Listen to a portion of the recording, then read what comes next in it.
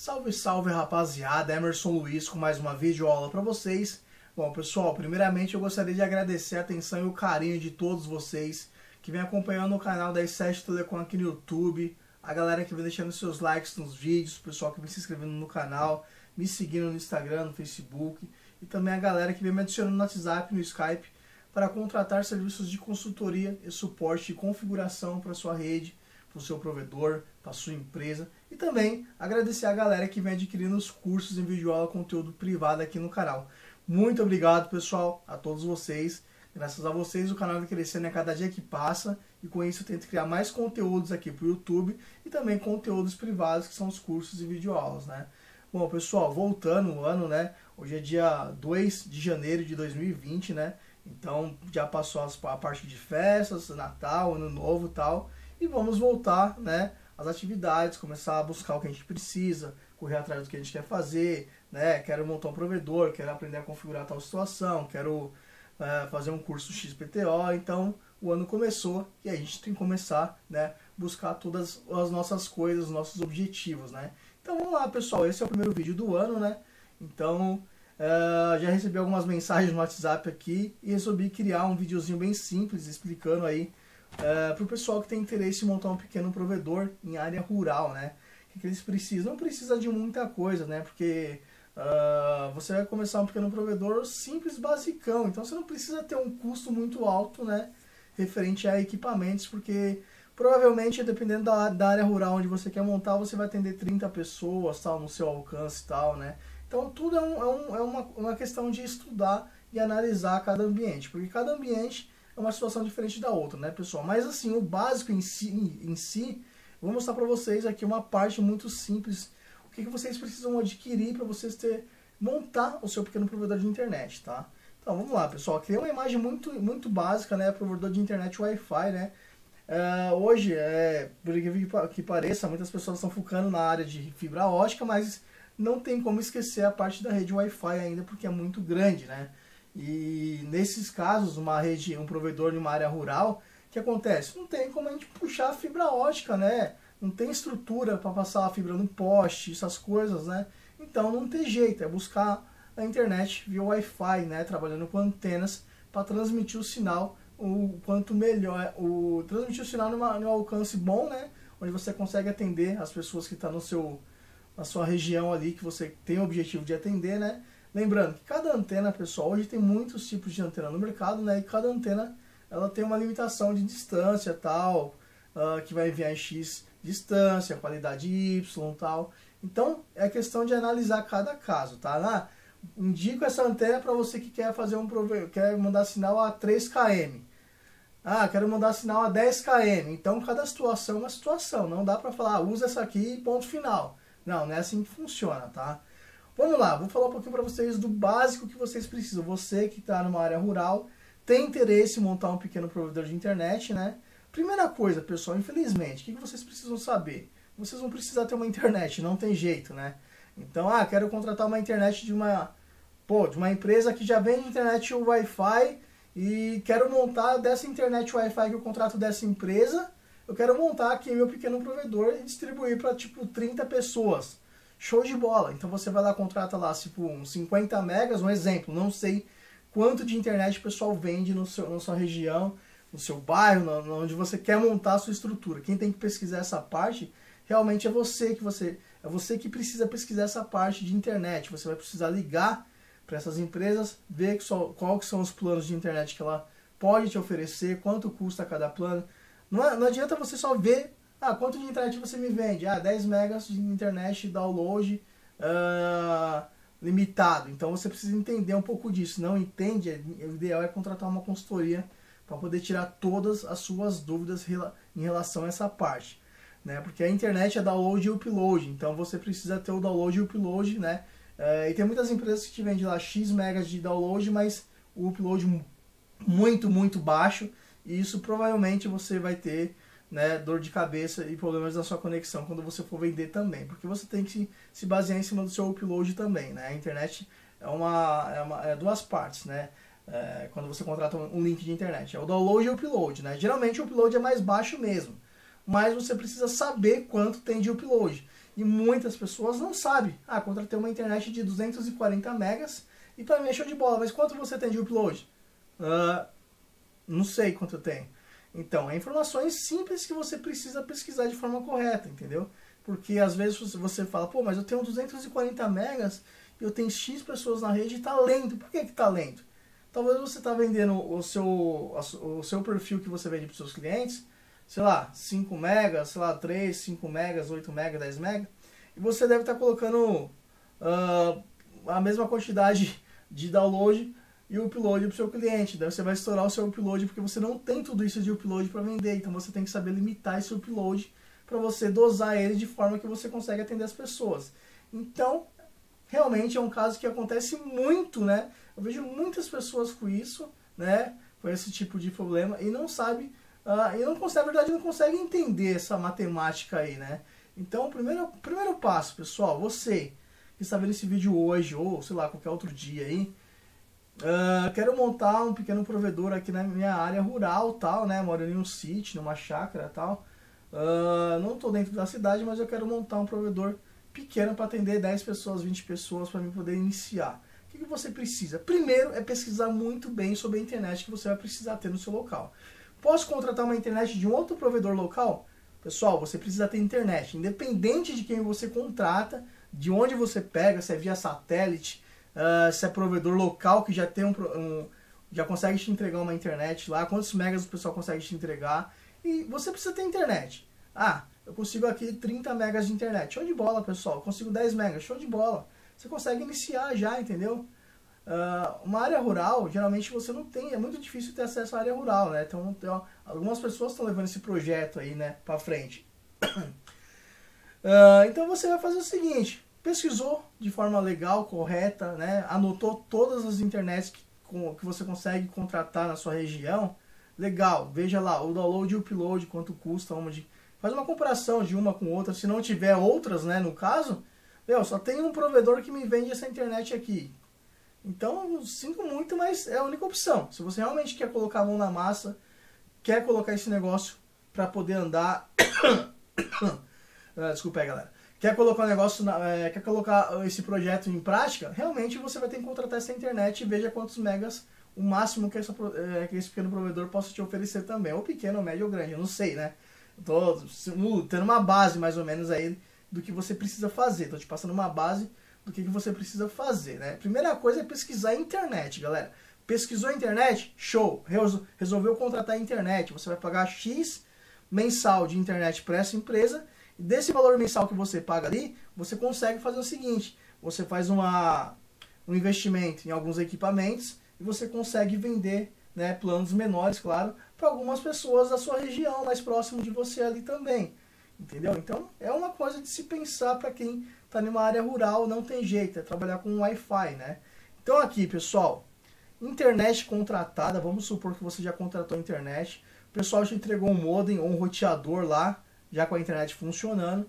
O que você vai precisar comprar? Compra uma routerboard aqui, uma 750 GR3 ou uma 760, é o suficiente para você iniciar o negócio. Essa routerboard é onde você vai cadastrar os seus clientes, o plano de internet que você vai estar vendendo e tal, é aqui dentro desse equipamento. Aí você compra um switch de 8 portas, né? Um switch desse deve custar R$150 no Mercado Livre, uma routerboard dessa aqui uns R$400, pessoal. Cabo de rede, compra cabo de rede, né? 100% cobre de qualidade, tá? Compra cabo de rede que presta, não compra porcaria aí. Tem um monte de gente que compra cabo de rede aí muito barato e depois acaba tendo dor de cabeça e não sabe por quê. Então, tenta focar no cabo de rede, é uma coisa que você pode, né? Assim, não vou falar que você, compra o cabo mais barato. Não, tenta comprar um cabo de rede que é 100% cobre. Beleza, tá? Um switchzinho, R$150, acho que o máximo, tem isso, você paga até R$100 você consegue pagar no switch de 8 portas aí, tá? Bom, é isso aí. Você precisa ter uma estrutura para você colocar suas antenas. Você vai colocar lá em cima do seu telhado, como que você vai fazer? Não sei, aí depende de você. Eu quero montar uma torre de 30 metros de altura para ter minhas antenas lá no topo lá e transmitir o sinal. Quanto mais altas suas antenas tá e o seu cliente ter avisada para sua antena é melhor. Na verdade, o seu cliente precisa ter avisada para sua antena, tá? Então, começa daí. o seu cliente precisa visar a sua antena.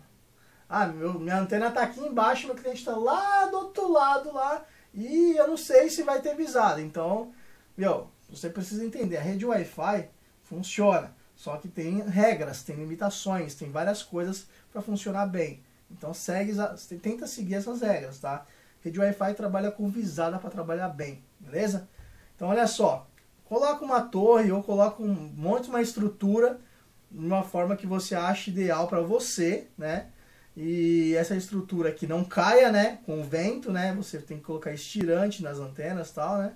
Nas antenas não, na sua torre, enfim, para segurar, né? Contra o vento forte que tem em campos abertos, né? Cada antena que você for colocar na sua torre, você vai ter que levar um cabo de rede para essa antena.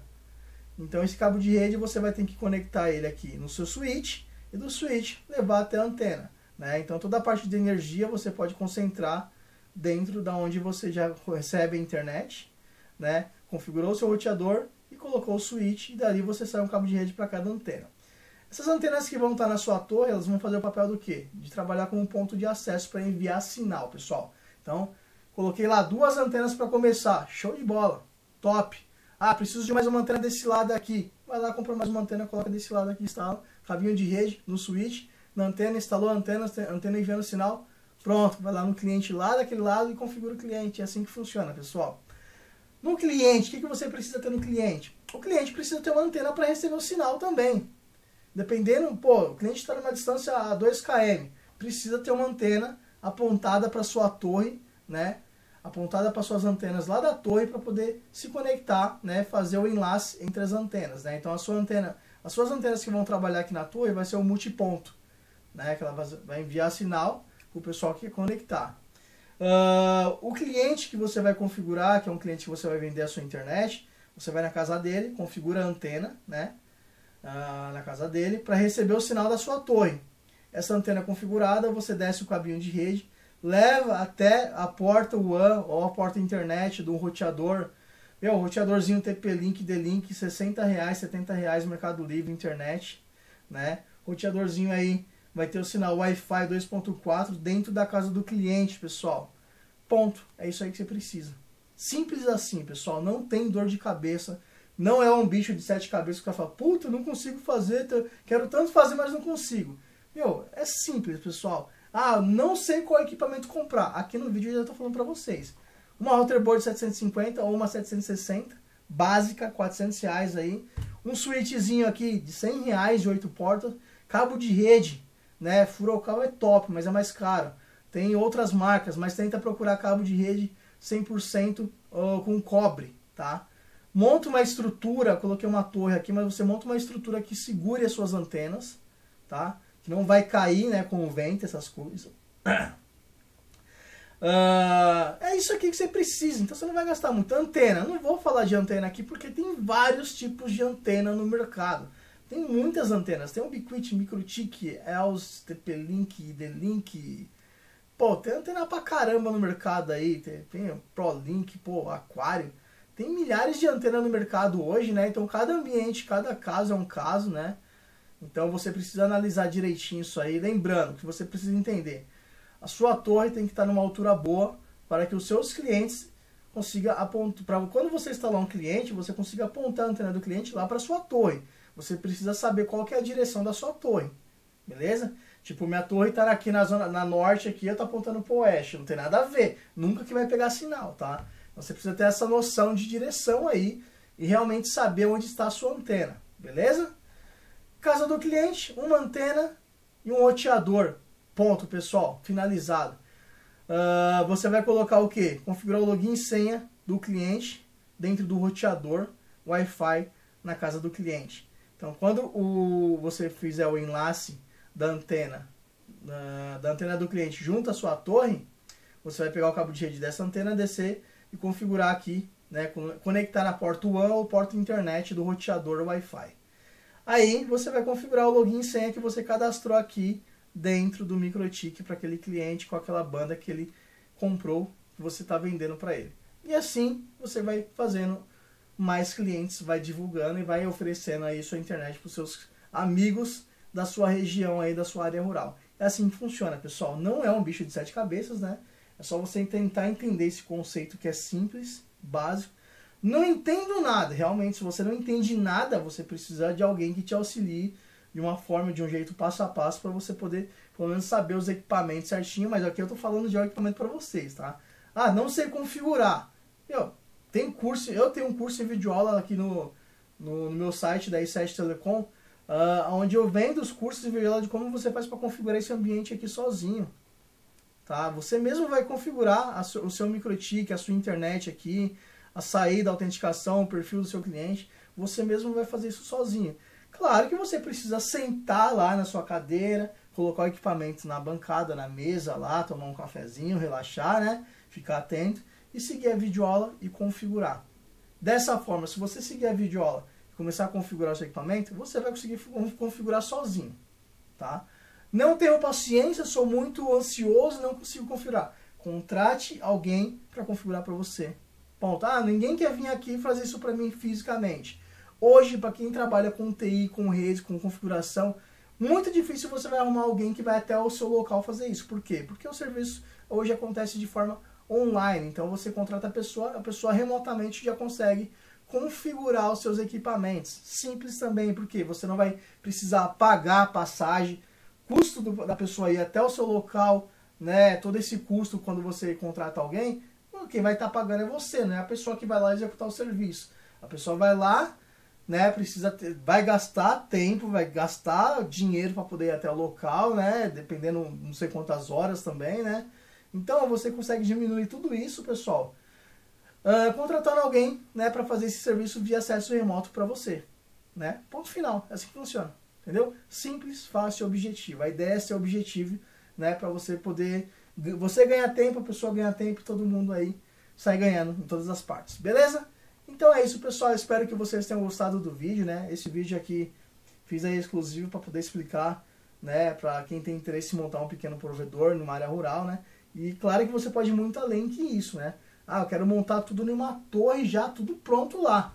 Você pode colocar um painel para poder captar energia solar aí, uma bateria lá, fazer um sistema de onde a própria torre já faz toda a alimentação ali mesmo, né? Aí você consegue ver isso com placas solares, né, bateria e tal. E, meu, tem muita possibilidade de você montar o seu pequeno negócio, tá? Então, começando pequeno, assim, eu acho o mais complicado disso tudo é você arrumar uma internet, né? Alguém que te venda uma internet onde você quer montar. Isso aqui eu acho que é o mais complicado de tudo, na verdade, né?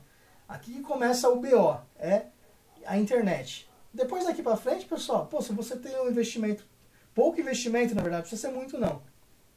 Você consegue comprar, parcelar no cartão de crédito na internet e montar sua estrutura. Aqui no cliente, você fala pro cliente, ó, tem uma internet X lá, custa Y.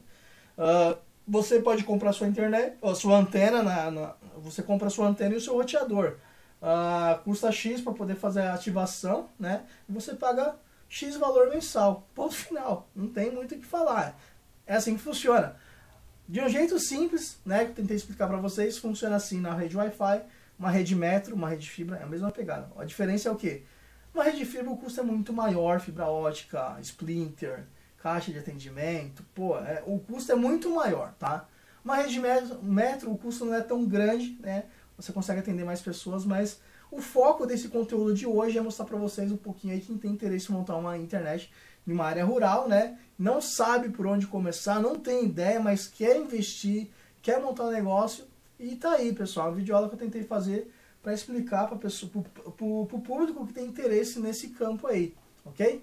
Então, finalizando aqui, espero que vocês tenham gostado desse vídeo. Se você gostou, deixa um like, né? E vamos iniciar o ano com muitos vídeos aqui no canal. Valeu, pessoal. Fui!